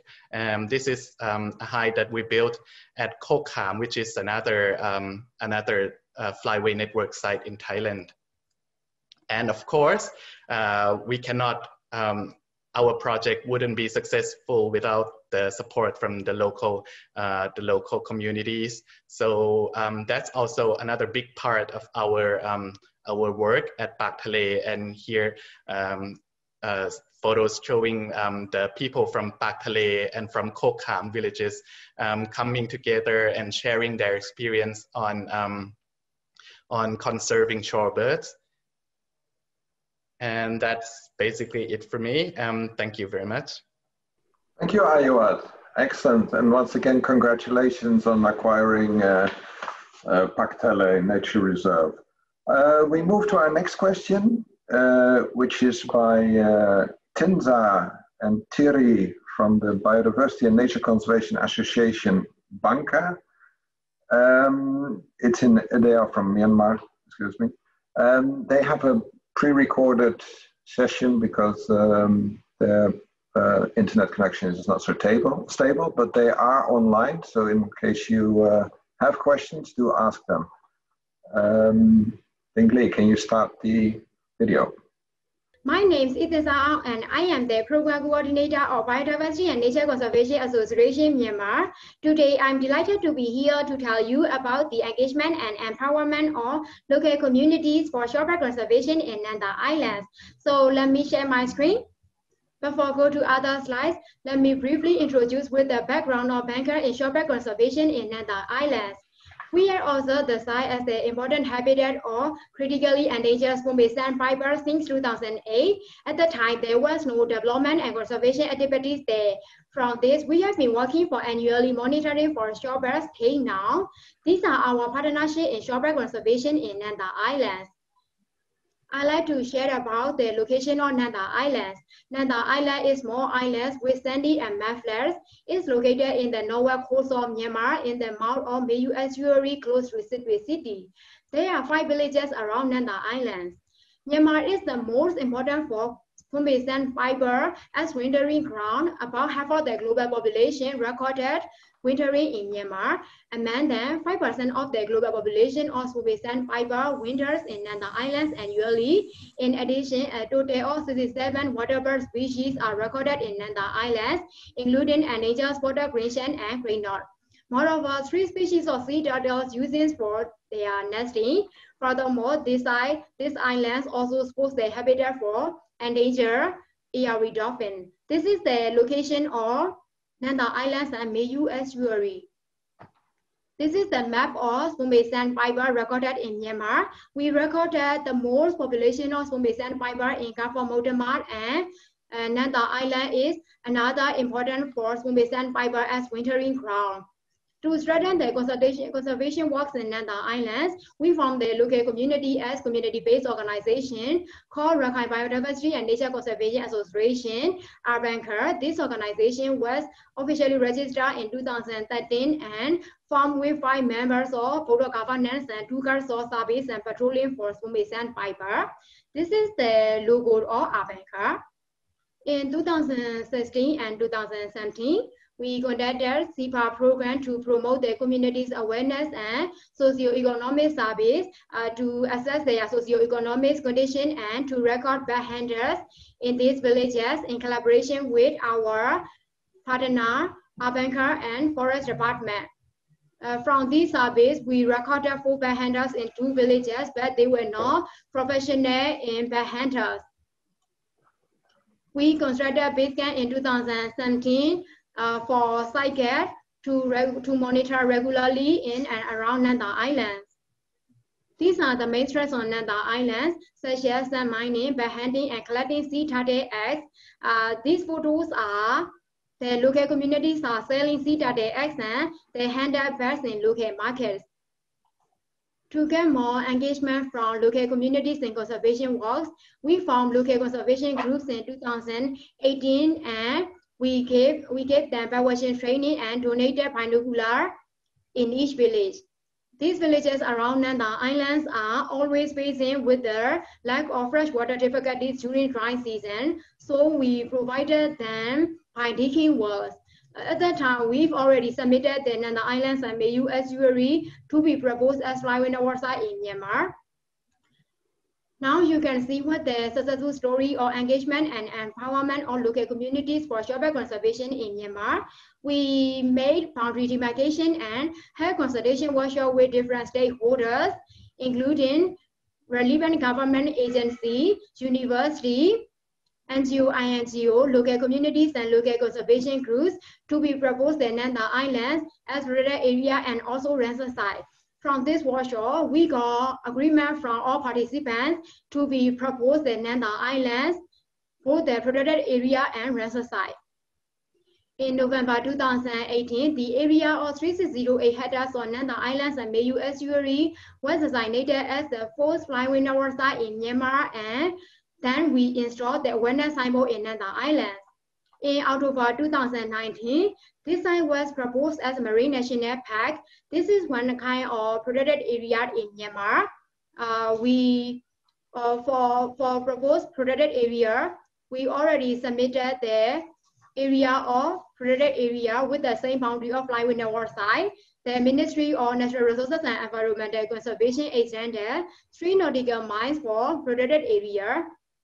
In these two photos, the red boundary of the first photo is the flyway network site boundary, and the second photo is the boundary of protected area. Finally, in May 2020, this site was designated as Ramsar site in Myanmar. Well, I'd like to conclude my presentation with the participation of our local partner, Abanka, and local communities. We got achievement in conservation in Nanda Islands. So now I'd like to start my sharing screen. Thank you all for your listening. It was a pleasure being here today. Have a nice day. Bye-bye. Well, thank you so much. That was a wonderful presentations, and congratulations on the great work on Manta Island. That's truly amazing. So we now have time for a few questions before we go more to the closing session. So I'll just click on the Q&A. Meanwhile, do keep them coming. So like I said, Chris is quite popular. I'm just going to put one question to Chris. Chris, can you say what the roosts are like in bad weather? Have you looked at the durability of it and how they behave in bad weather?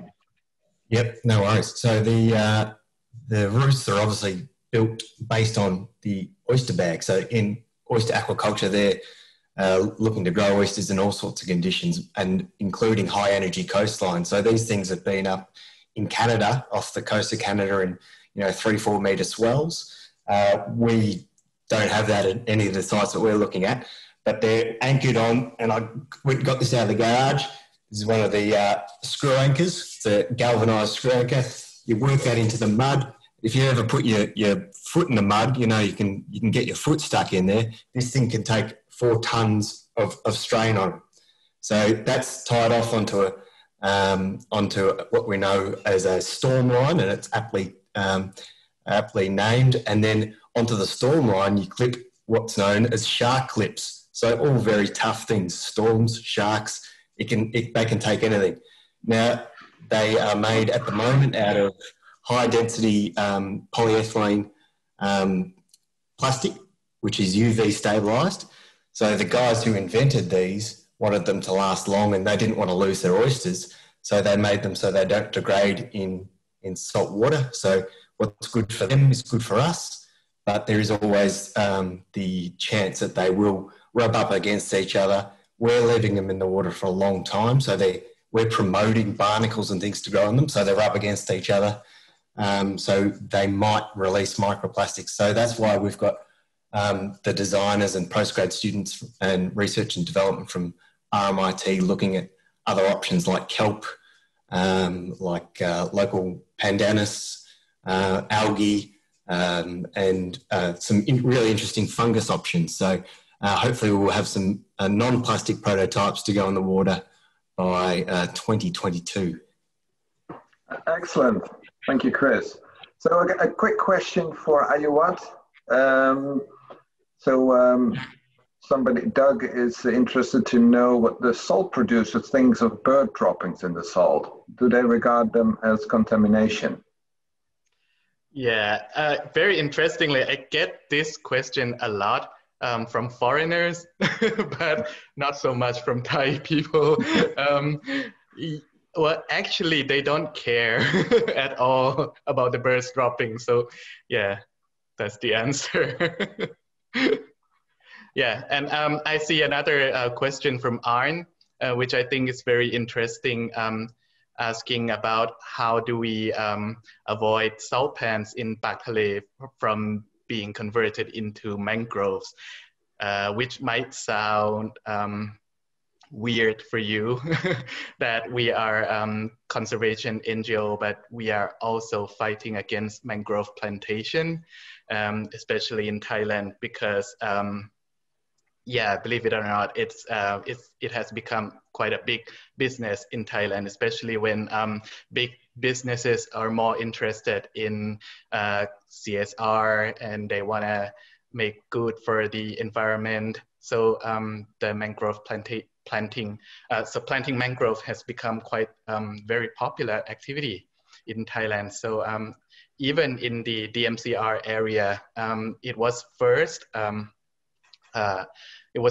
planned to be covered all with mangroves, but so we had to go through quite a long series of meetings with them, trying to make them understand the importance of having variety of habitats along the shoreline. So in the end, they finally understand and become supportive of our work and let some of that area become like open mudflat. Yeah, thanks. Excellent, thank you.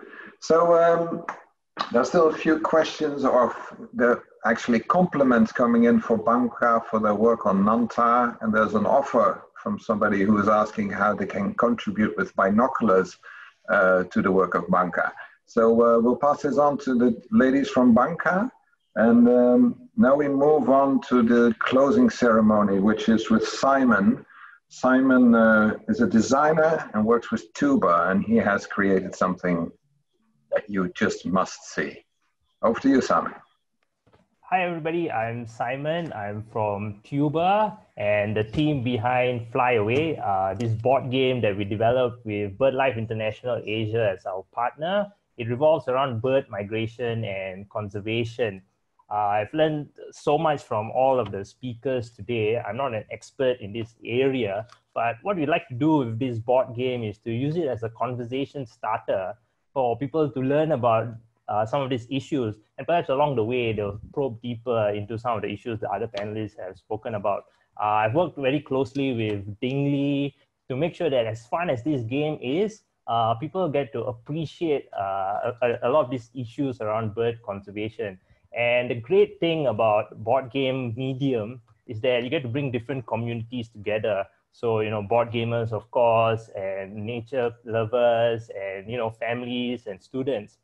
So I'm not going to run into great detail about the specific game mechanics, but just the broad thematic concerns. So in this game, you play as bird conservationists, and you're trying to get as many points as possible. And one of the ways to do that is to save as many birds as possible. So here we have the different birds from different habitats. So there's an open country bird, there's a forest bird, and then here's the water bird. This is, of course, Spoon-billed Sandpiper that Sayam and Ayuat spoke about.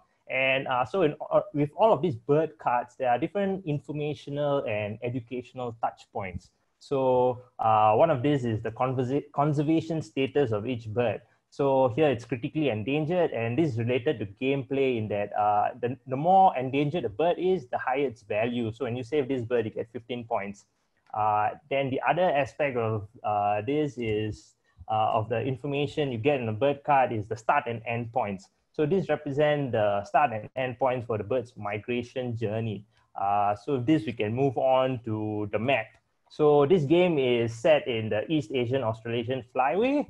This is a close-up of one of the areas. So players will be placing links to complete the migratory routes for different birds. And what we like to do with this is to show in a visual way the drama of bird migration. So as all of you would know, birds are facing a lot of these different dangers. So these red cards are called foul play cards. So, they are natural and man-made dangers. But at the same time, we also want players to know that there are things you can do to counteract this. So the green cards are called winged cards. So, in keeping with the theme of this conference, right, you want players to know that there are positive stories. So, there are birders who make a difference. You work with governments to instill change. And perhaps in the future edition of this game, we can include an oyster bag like Chris was talking about. So that's the broad gameplay and themes of the game.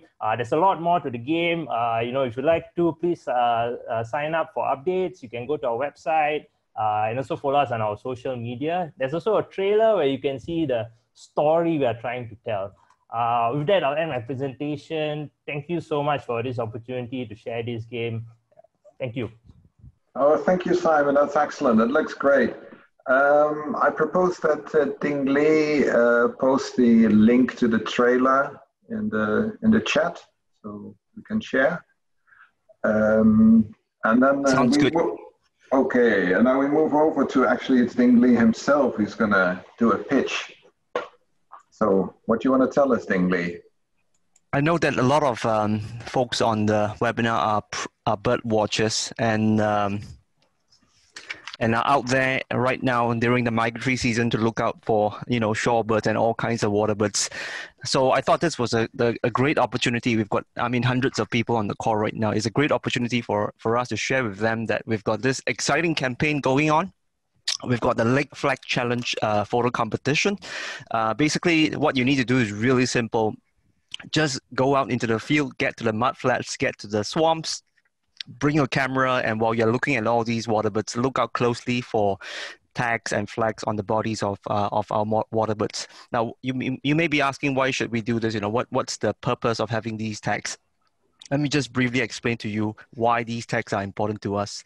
So a lot of things we do to conserve migratory birds come from how much we understand about the biology and ecology of migratory birds.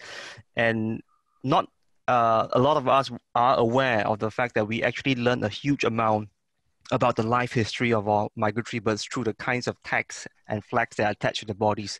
Basically, biologists out there put these attachments to the bodies, and when they are able to relocate these birds, they are able to make some conclusions about where the birds are migrating to and what kinds of habitats are these birds using, so that eventually we can use these same information to develop conservation plans for them.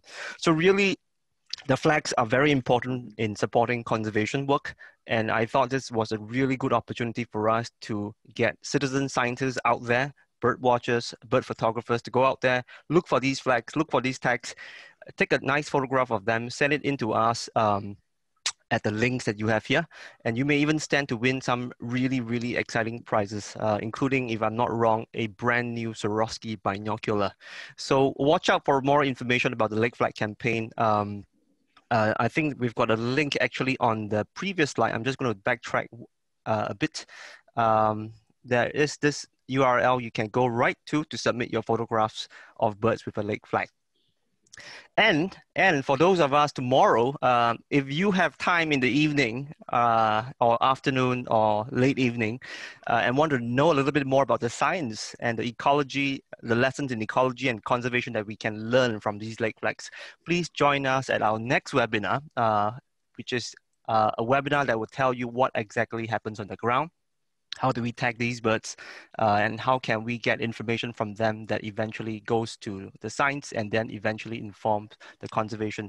We've got 3 really expert speakers joining our panel tomorrow. So if you want to hear the stories and learn from their experiences on the ground, join us tomorrow. You can register by scanning the QR code at the bottom right of this slide. So that's really all from me. I'll now pass the floor back to Baron, who will tell you about another exciting initiative coming out in a week from now. Over to you, Baron. Thank you very much, Ding Li. I propose that you put the Simon link and the links to the Lake Flag photo contest and for the webinar organized or actually hosted by the EAAFP Secretariat on the chat function for all the attendants, so they have it at their fingertips. Sounds good. So for me, I also have to make a pitch. I'm sorry for that, but I'm now going to share my screen. Okay, so there's another webinar coming up. It's a global webinar. It's very much, it's not like this one, but it takes a bit broader view. It shows successes of conservation of migratory birds in all flyways of the world. So if you have enjoyed this series of talk, there are more talks, but also including presentations from the Americas, from the African Eurasian Flyway, and again from the East Asian Australasian Flyway. So that sort of is a talk. It will be done on the 14th of October. I will share the link with you in the chat in a second. Okay, and the other thing I want to draw your attention to, I hope you're seeing my next slide. Can somebody confirm? Yeah. Okay, so we're celebrating the wonder of bird migration all around the World Migratory Bird Day, but actually there are many other events that are sort of aligned in the same season. A new one is the Global Bird Weekend. It will happen not this weekend, but next weekend. It's an event where we try to have so many people as many as possible people to go out birding and record the birds they see. When they submit their lists, their observations to eBird, we will hopefully get the maximum, as much as possible, the world record of numbers of birds seen in a single weekend. Okay, you can join the Global Bird Weekend as an individual, or you can join as a team. I'll share the link exactly on how it works. The good thing is you can win prizes, among them Swarovski Optics, who are a partner in this, and there's also a rock jumper holiday on offer. So if you enter, it doesn't depend on how many birds you see, but if you enter the draw for these prizes. So join the Global Bird Weekend, be part of the international biggest celebration for migratory birds, and have some good time birding. That's it for me. I think it's impressive how we managed to pack so many great stories in the 2 hours we had. I'm really impressed and thankful for everyone who has contributed.